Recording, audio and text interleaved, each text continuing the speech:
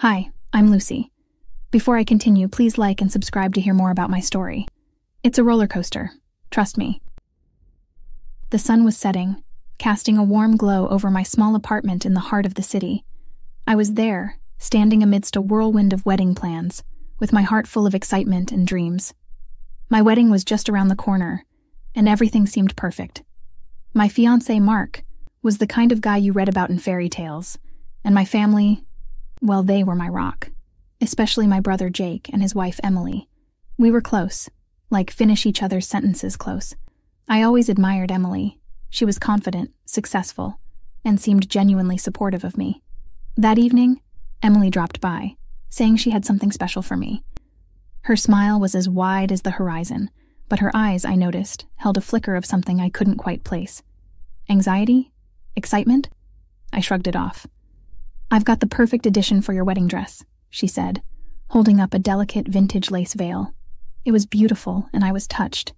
As she left, she hugged me tightly, whispering, "You're going to be the most beautiful bride." I believed her. But the next day, my world turned upside down. I decided to try on my wedding dress one last time before the big day.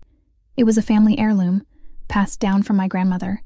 The dress held generations of love and hope, and I was the next in line to honor that legacy. Rushing to my closet, I stopped dead in my tracks. There, on the floor, lay my dress, or what was left of it. Torn to pieces, the fabric shredded, lace ripped apart. My heart sank to the depths of despair. Who could do something so cruel? Through my tears, I remembered the hidden camera I had installed a few weeks back, meant to capture candid moments of my wedding prep. With trembling fingers, I played back the footage, and there she was, Emily, her face twisted in a sneer, her hands viciously tearing through the fabric of my dress. The same Emily who had smiled at me just hours ago. I couldn't believe it. Why would she do this? I had to know. The next day, I invited Emily over for coffee, trying to keep my voice steady. As she walked in, all smiles and warmth, my stomach churned. "I need to ask you something, Emily. It's important." Her smile faltered for a fraction of a second. "Sure, anything. It's about my wedding dress. It was torn apart. I don't know how it happened." Emily's face was a picture of concern. "That's awful, Lucy. Do you think someone broke in?" The lie tasted bitter in her mouth, and my heart raced. I pulled out my phone, showing her the footage. Her face drained of color.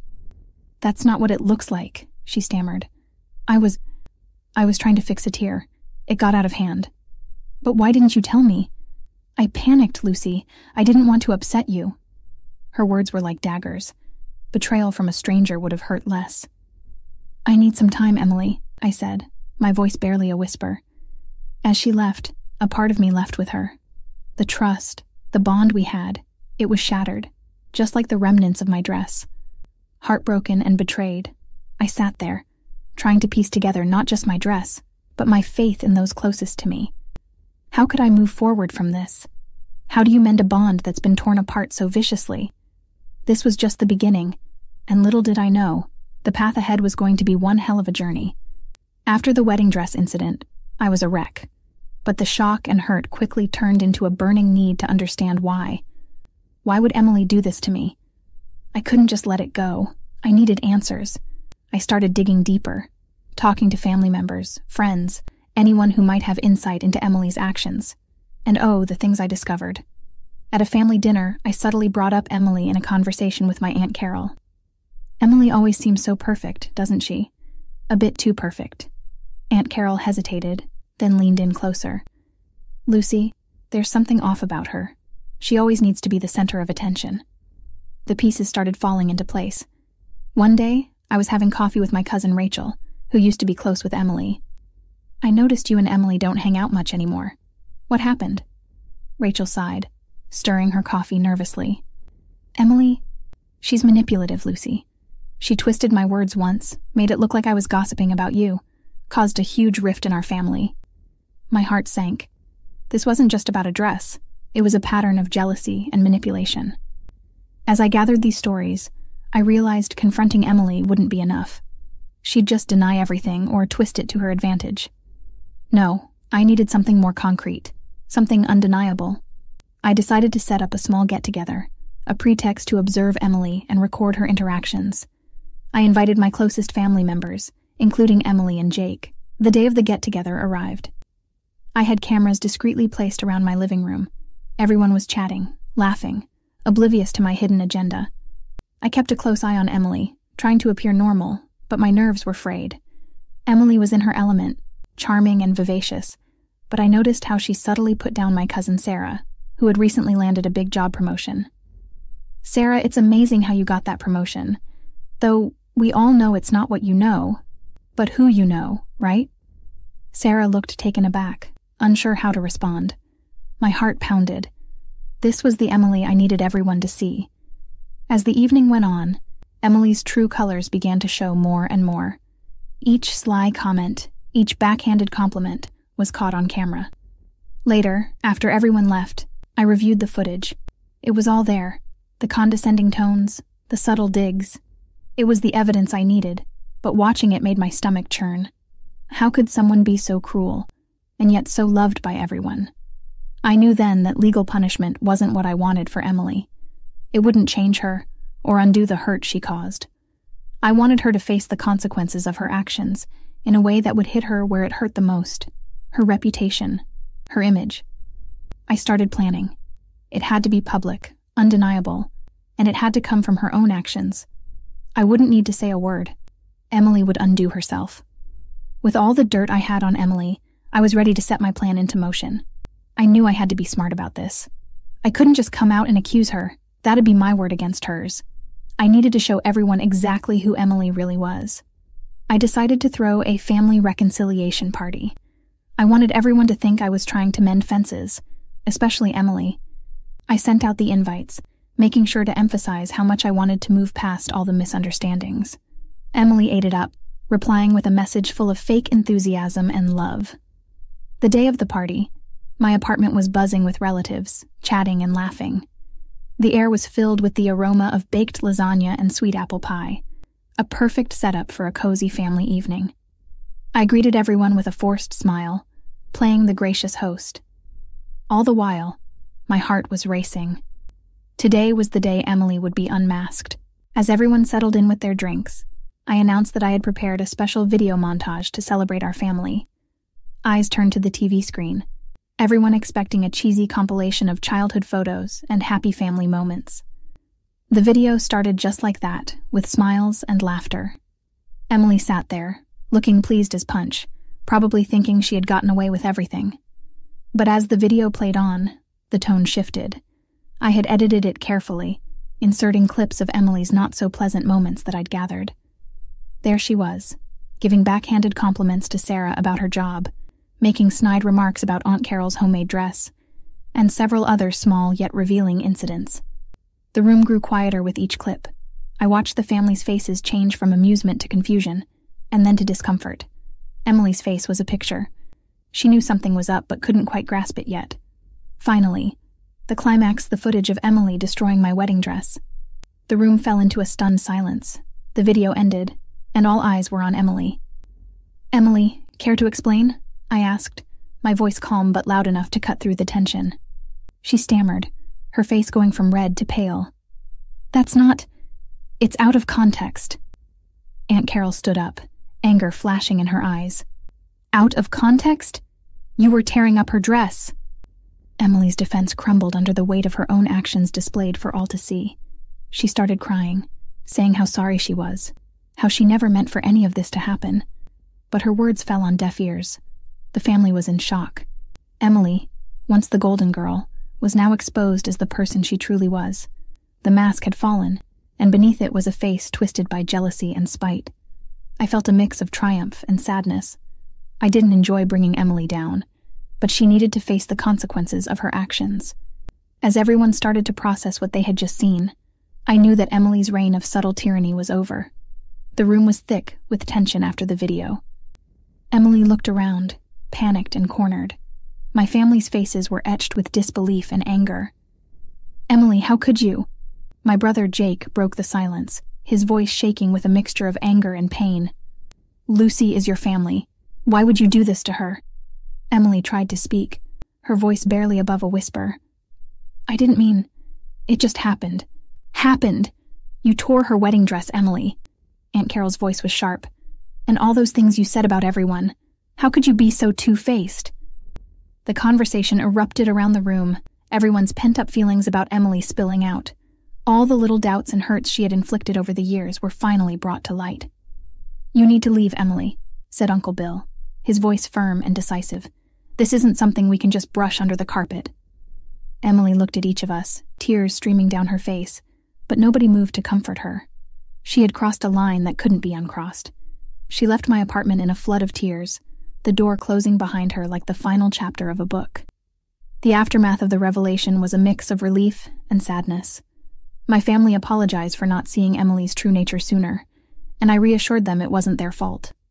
As for me, I felt a strange sense of peace. Exposing Emily had been hard, but it was necessary. I had stood up for myself, and in doing so, I found a strength I didn't know I had. In the weeks that followed, Emily's world unraveled. Her toxic behavior became known in her social circles and workplace. It wasn't long before she lost her job. Rumors said it was due to her attitude and the trust she'd broken. I heard from mutual friends that Emily was struggling to maintain any of her relationships. Her mask had slipped, and people saw her for who she really was. It was a harsh reality, but one she had brought upon herself. Meanwhile, I started to rebuild my life, finding comfort in the support of my loved ones. I began to trust my judgment again, learning to let go of the hurt and betrayal. I realized that no matter what life throws at me, I have the resilience to come out stronger. I decided to have a small, intimate wedding with a new dress. It wasn't the heirloom I had dreamed of wearing, but it symbolized a new beginning, a fresh start free from the shadows of the past. That day, surrounded by the people who truly loved and supported me, I realized how far I had come. I was no longer the same person who had stood in shock over a torn dress. I had grown, become stronger, and more confident in myself. After everything that happened, I found myself standing in a small, charming chapel, surrounded by the people who truly mattered in my life. My new dress, simple yet elegant, symbolized more than just a fresh start. It was a testament to my resilience and growth. "Lucy, you look absolutely stunning," Mark whispered to me, his eyes brimming with love. "Today marks the beginning of our forever." The ceremony was intimate, filled with genuine smiles and heartfelt vows. As I looked into Mark's eyes, promising to stand by him through thick and thin, I felt a wave of contentment wash over me. After the ceremony, we gathered for a small reception. The air was light, filled with laughter and music. Aunt Carol came over, her eyes sparkling with joy. "Lucy, you've grown so much through all of this. We're all so proud of you." I smiled, squeezing her hand. "Thank you, Aunt Carol. I couldn't have done it without all of you." As the evening went on, I took a moment to step outside, gazing at the starlit sky. The cool breeze felt refreshing, and I closed my eyes, taking in the peace of the moment. Rachel joined me, her presence comforting. "You know, Lucy, what you did? It took a lot of courage." I nodded. "It wasn't easy, but I had to stand up for myself. I feel like I've finally closed a painful chapter in my life." We stood there for a while, just enjoying the tranquility. The night was a beautiful ending to a turbulent period in my life. Back inside, I made my way to Mark. He wrapped his arm around me, and we swayed gently to the music. "I'm so glad we're here together. After all the chaos, this feels like a dream." Mark kissed my forehead. "You're my dream come true, Lucy." As the night drew to a close, I felt a sense of profound gratitude. I realized that this journey wasn't just about overcoming betrayal. It was about recognizing and appreciating the people who stood by me, those who truly cared.